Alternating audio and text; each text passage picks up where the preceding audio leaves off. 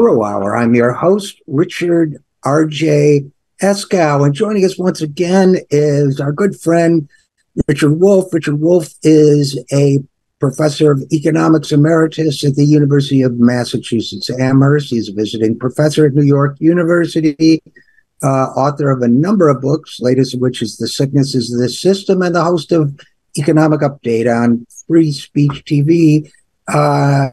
Without any further ado, I guess, Richard Wolff, welcome back to the program. Thank you, RJ. Very glad to be here. Always good to have you. And I thought we would talk, particularly since I'm away from home for the first time in God knows how long, a couple years, feels like, about leisure, real and artificial. And I think, we may have to lay that out for our audience, but I think you get a sense of when I talk about real versus artificial leisure, what we're talking about, right? Yes, I do. And it's a fascinating topic, as much for how little attention is paid to it, and the gap between that and how absolutely crucial it is to our lives. It's remarkable. In Europe, they have a much more developed sense of it. It's called, particularly in Germany, but in other countries too, it's called the work-life balance. That's the phrase that they have over there. And it figures in every labor union negotiation with an employer. It is as important as how high a wage increase you do or do not demand, what other job conditions you wish to have changed. It is legitimate to put forward a demand having to do with, quote unquote, improving the work-life balance. And a lot of that turns out to be, and you can read it in the union discussions and you can read it in some of the journalistic coverage there, it turns out to have in it a basic notion that human beings work, they understand work and labor and all of that, but it's only a part of life. Your relationships with your family, your relationships with your friends, your relationships in your community are all important dimensions that take time, that take energy, that take the quality of your life, the schedule you live by. And employers may only care about you as a workhorse, but you don't. And there has to be a compromise or an agreement of some sort between the employer, who just cares about your work, and you, who care about all that the word life means, and that includes time off to develop your brain, to develop your feelings, to engage in your relationships. I mean, it is tragic that we do not have that built into our culture the way it ought to be. Well, and I have a couple thoughts about that, as I am wont to do from time to time. Number one, I was thinking as you were speaking of my friend Jimmy, who was a bartender. Jimmy was a bartender, and he'd go to parties, and people would say, "What do you do?" And these would be doctors and lawyers and whatnot. And Jimmy, he wasn't ashamed of being a bartender. It is a noble profession, in fact, and he knew that. But they'd say, "What do you do, Jimmy?" And he'd say, "About what?" And to me, that points to the fact that in so many segments of our society in particular, people define themselves by their profession or their source of income. And which does a couple of things. It's fine if you're, poet or whatever. I mean, it's fine in any case. That's what you feel is fundamental about you, but not everybody has that relationship to work. And it seems to me that this may be a fairly recent historical phenomenon where that's every form you fill out, you say, you're a pipe fitter, you're a brain surgeon, what do you do? And it seems to me that this sort of casting ourselves. Obviously, the professional classes play a different role, the managerial classes play a different role. But it seems to me like in every segment of society, your definition of self starts out with how you obtain money from the economic system. Do you get what I'm driving at? Yeah, and I think what that's doing is reducing you to the usefulness or not that you have for some employer who will, because of whatever calculation the employer makes, find you to be an important cog in the machinery and therefore pay you a lot, or find you a minor detail producer and pay you a little. And somehow, how and where you fit into the profit-driven objectives of your employer become your self-definition.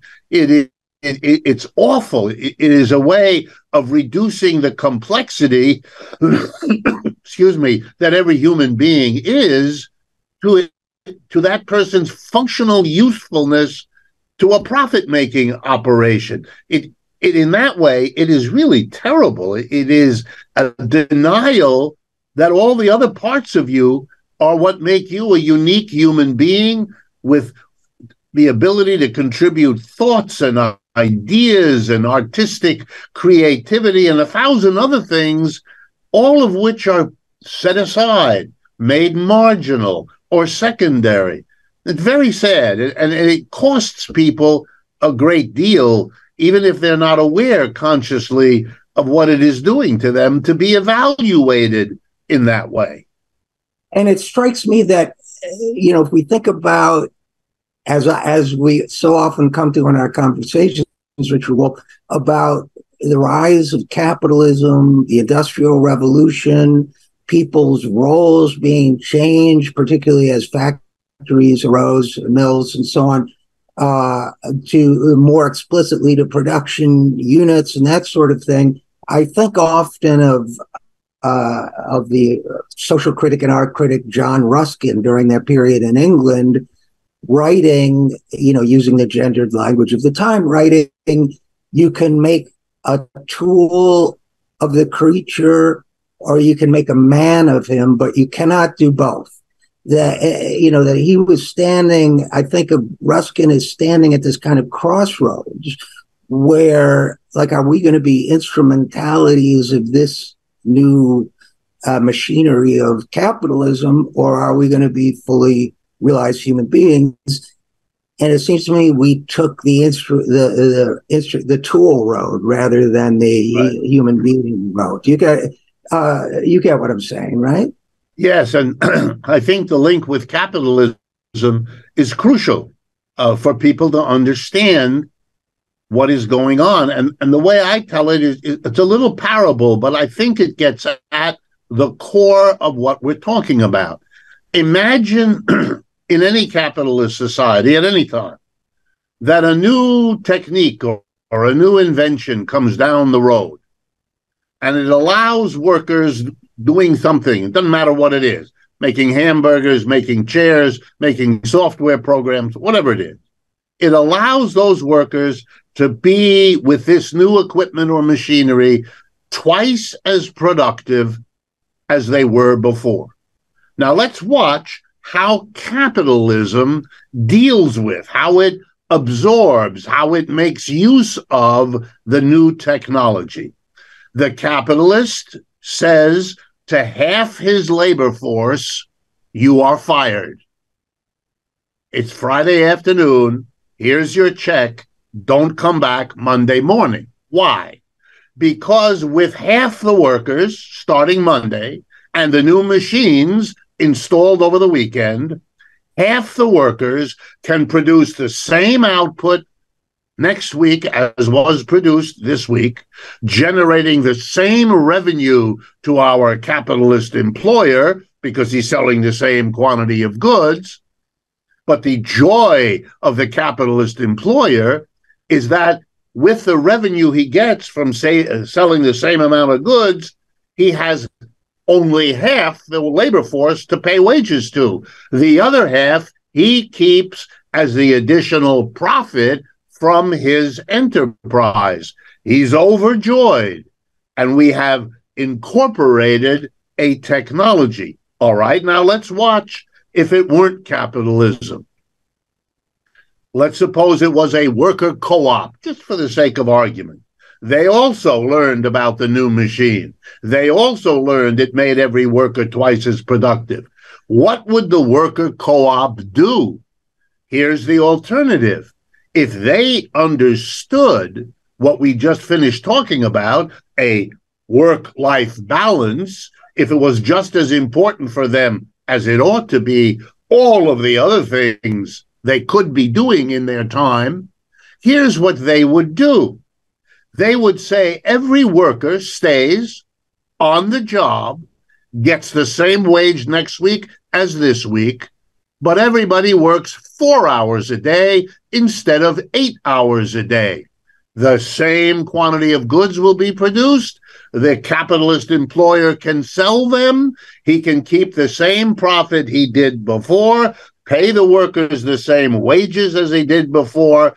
Everybody is either equally well off, or in the case of the workers, their wages haven't gone up, but they have half their life, their work life back to spend time with their children, to spend time with their artwork, to spend time on the social projects that engage their enthusiasm.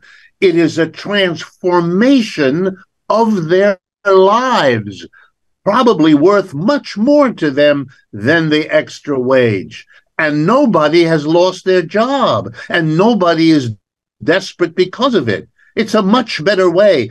And if you believe in democracy, well, then giving the mass of people half of their work life back is way more democratically organized than to give an employer, one or a handful of people, a big increase in the profits.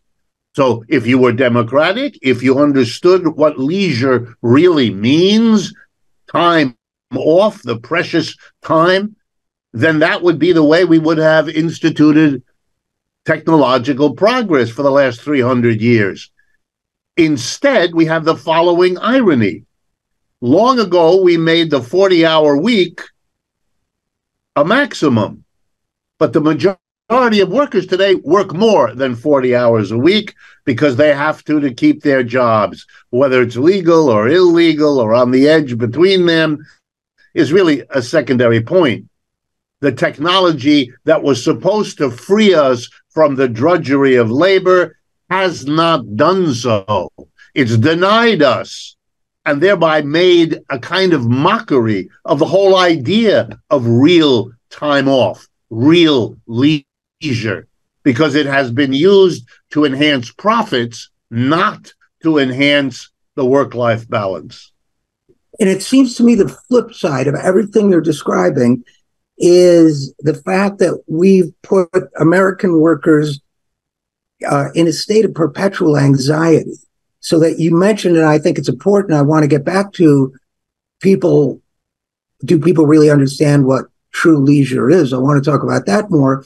But it seems to me that even in an example where people had the opportunity to work half as many hours per day, 4 instead of 8, if overall people are perceive correctly that, they can't get health care, they might get cancer and have to spend hundreds of thousands of dollars, whatever it is.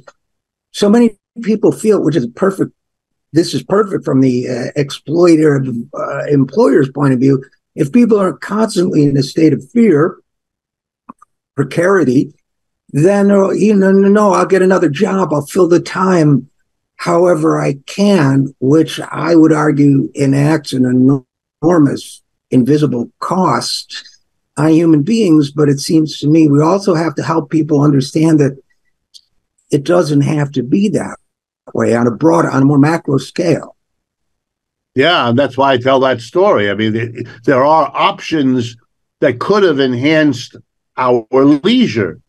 And by the way, that's true of the whole idea, which is constantly undermined in this country, of providing what can be called collective consumption, so that you don't have to solve the problem of access to the good things of life, always with an independent individual expenditure. I mean, most Americans live in cities, and most of those cities maintain, in one way or another, a public park. There you can go with your family, throw a blanket down on the lawn, have a picnic, enjoy your children, get together with friends, and you don't have to spend any money because it is a collectively maintained facility. It's there whether you use it or not. It's cleaned. The shrubbery is attended to. The flowers are put in periodically. All the rest of it. These are signs to us. If we had health care provided as a public service like our parks, if we had child care provided as we wouldn't be placing our individuals in the position of anxiety and fear you just described. And it would allow them then to use their leisure freely, to really develop their relationships, to develop what real leisure allows you to explore, which in the end is yourself. We don't know all the capacities we have. We don't know all the pleasures awaiting us out there. How about we have, craft centers where you can go, maintained by the community, and you can indulge me, make pots, carve things, paint things. Many years ago when I first started going to Europe, I was amazed at how many small towns in France had a community center, which, by the way, they called sports palaces. Even though they weren't limited to sports, you could go there and there was swimming pools, and it was in every town, was considered a social service. It was a community center. You could learn to craft. You could learn, you could meet people for reading if you wanted to read poetry together, all kinds. And they were there. And in the winter, the rooms were warm. And in the summer, they were air conditioned. The community created opportunities to explore your own personality, your own interests, to discover new ones and make new friendships. All of this was considered a part of the community's obligation, every bit as important as the job and the income that the job represented. Now, partly this is a leftover from feudalism. Capitalism in Europe was born in opposition to a feudal past. And here in the United States, we don't have a feudal past. We didn't have to struggle out of a feudal past because when the Europeans came here, they wiped out the local population, as we all know, and simply got to work doing the capitalism with many fewer of the old influences, that come from a different system that isn't driven by profit in the way that competitive capitalism always has been. And that's one of the reasons why you get the absurd pressure on the worker. You must work harder. You must work longer. The minute I can replace you with a machine, I will. And that means those of you that are left will have to work even harder to make up for what the people I fired were doing, because the machine might not do it all quite so well, et cetera, et cetera. That constant pressure for profit, does it generate economic growth? Yes. But what we don't understand in capitalism, and it is coming to home to roost right now, is the enormous cost. I find it ironic in a sad sort of way that even though more and more Americans are beginning to understand that profit-driven capitalism enabled economic growth, but at a cost to nature, a cost to the environment, a cost to our climate that literally can destroy us, haven't yet wrapped their heads around the fact that the biggest cost isn't actually the horrible cost of environmental degradation. It's the horrible cost of human degradation. By not providing the facilities and the leisure, how many geniuses were unable to make the contributions of which they were capable, to develop the capacities that they had? It's the same critique we make of our school system, that because you're cheap and you won't raise taxes on corporations and the rich to fund the proper educational system, you are losing contributions that could have transformed us. Capitalism is not an efficient system. It never was. That's mere boasting. And it wants you to look only at how many objects are stored in our garage. That's not the only measure of an economic system success. The Europeans are far ahead of us by saying, no, it's the work-life balance that we want to talk about, not just our contribution to the mountain of goods and services we don't even know how to get rid of in our overloaded garbage dumps. And that gets me to the undiscovered country that is genuine leisure, right? That I think has been kept a secret from people in a sense, because, and I know that there's a lot of, Marx has written about this. A lot of people have written about, various theories of artificial alienated leisure and these types of things. There seems to me there's a lot of truth to that leisure for a lot of working people, and I don't say that with any judgment towards them, because this is the world as it's been presented to them, but it becomes another source of stress because it has to involve consumption of fuel, consumption of money, consumption of, buy a boat. I'm here in the countryside where people, who with very modest houses have expensive boats in the driveway. Maybe they took out a loan, and, it's easy, whatever it is, big trucks that will just go, be somewhere, that you pack the family in the van and the kids are complaining and you're driving for 8 hours and whatnot. That, which is how our family vacations used to be. But the notion of genuine, and this is all very alienated, this is all commodified, this is all things that can be measured by people in your profession, economists, consumption of fuel, consumption of resources, that kind of thing. But, people have not had the opportunity to understand the gratification of walking, like you say, in a nearby park or learning to paint, and it seems to me that our culture is just suffused, and I grew up in it. I understand it, with a sense that those are indulgences, that to even do those things, especially learn to paint, I got work to do, that we don't understand how much that adds, and that the intangible, nevertheless profoundly real value of that needs to be rediscovered. I don't know. What do you think? Yeah, but you know me, and you know where I'm going to go with this, but I'm a critic of capitalism, and for these kinds of reasons. On the one hand, the profit system makes you nervous about your security of your job and your income when we wouldn't need to be if we were rational about this. It abuses every new technology simply to enhance profit at the expense of people's leisure. But it doesn't stop there. If you understand capitalism, you know that every producer of every commodity is constantly dependent to survive on selling whatever the hell that producer makes. Therefore, we have entire industries, we call it advertising, whose job it is to sell.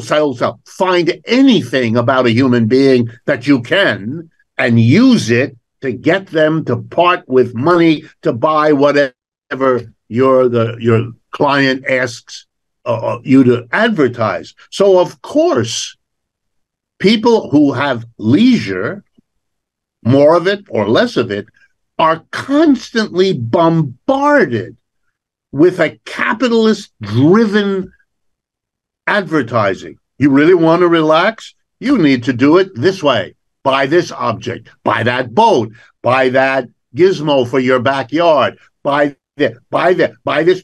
It never, ever stops. It works on you. It works on your spouse. It works on your children. It works on your neighbors. Of course, you then end up spending.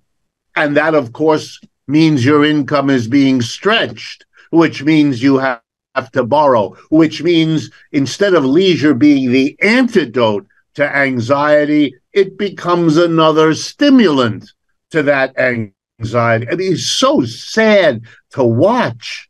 So sad. Yeah, of course, spending an afternoon in a pretty meadow in some park or some rural or some suburban out with people you like develops a relationship. You talk to each other. You look at each other. You begin to be friends on a different level. This is infinitely more important to your well-being, physical and mental, than getting on the water skis to do that again with the expensive boat or, all the other things that are money making. It's a pathetic demonstration, in economics, because I don't want you to have a respect for this profession beyond what it deserves, and it doesn't deserve very much. In economics, you count it as a plus. If you can fill people's leisure with objects that they buy, which therefore give jobs to people to produce those objects, which therefore generate profit for the companies that produce those objects, you are counting your economy is going up. People are producing, goods are being made, profits are being gotten, and that's a plus in economics. Why? Is it a plus? Really? Not, of course not, because no one counts the negatives. The lost leisure, the lost relaxation time, the lost opportunity to do the kinds of things that a community that provided collective consumption of leisure-type activities could have enabled all kinds of people to take advantage of. No one counts it. So it's like you have a plus and a minus, but the profession erases all the minuses and says, see what a plus it is. GDP went up. No, that's a society that will have more and more GDP until it falls off the cliff of its own internal degradation. We can see it now with the climate. We should see it with this whole issue of work-life balance and the kind of leisure that develops you as a complicated human being. Then you don't have to find substitutes for the love, the friendship, the loyalty, the solidarity that you look for it and find so hard to locate in your own life. So two quotes come to mind.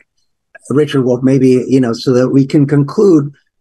And Troy, producer Troy, get your pen out, because you're going to have to bleep one of them. One of them is from first of all, I want to note that I too am a critic of capitalism, perhaps not as experienced or informed one as you, but I know that. Right. I really do know that, because that's why our conversations are as productive as they have been, and I see that, and I'm grateful for it. As am I. And, I think of the poet Robinson Jeffers, who wrote once of the people, I think we would characterize as capitalists, they'd shit on the Morning Star if they could reach it, which gets me my second quote, which is, they used to say the devil's greatest trick was convincing you he doesn't exist. And to me, those two quotes describe the cohort of people we're resisting in order to build a new society, a better society. And to me, it's a question of how to get through to people that, you think your enemy is wokeism or whatever that you think that is, or whatever they've told you it is. And that really, no, you're up against a system that wants to bleed you dry, that's vampiric. And, just leisure to me is one dimension of that conversation. You're being robbed of something that you don't even know is as precious as it is, I guess I would say. You know, if I could add one thing I forgot to say when I was talking about Europe, and Europe, of course, has its own problems. But in most European countries, they don't have a 40-hour week. They have a 35, a 37. I mean, for them, that was part of what the labor movement was supposed to do. It wasn't, there's nothing magical about the number 40. And if you can be asked to work harder and be more productive, which European workers are, then the workers in turn demand, we want more leisure too. In other words, we want to share in the form of leisure any rising productivity. It is not something that goes only to the profit calculation, because that's, you know, and those who are socialists among the labor movement in Europe, which is most of them, they know what they're saying. They want to go toward a society where automation gives real leisure to most people most of the time, which was always the promise of technological progress, but it was a promise never delivered. Well, our next conversation, unless you disagree, perhaps it should be about defining progress, because when the work week went from 60 hours to 40 hours, we called it progress. We thought, well, the logical next step in progress, 30 hours a week. Somehow, right. The concept of progress itself has been hijacked, just like the concept of... Good idea. Good idea. Let's do it. But for now, we are indeed out of time. So as always, Professor Richard Wolff, thank you so much for your time and your insights. It's been a pleasure speaking. Same here, and I look forward to getting together to continue. As do I. And the audience, you and I will get together in a minute. Richard RJ Eskow, and this is The Zero Hour.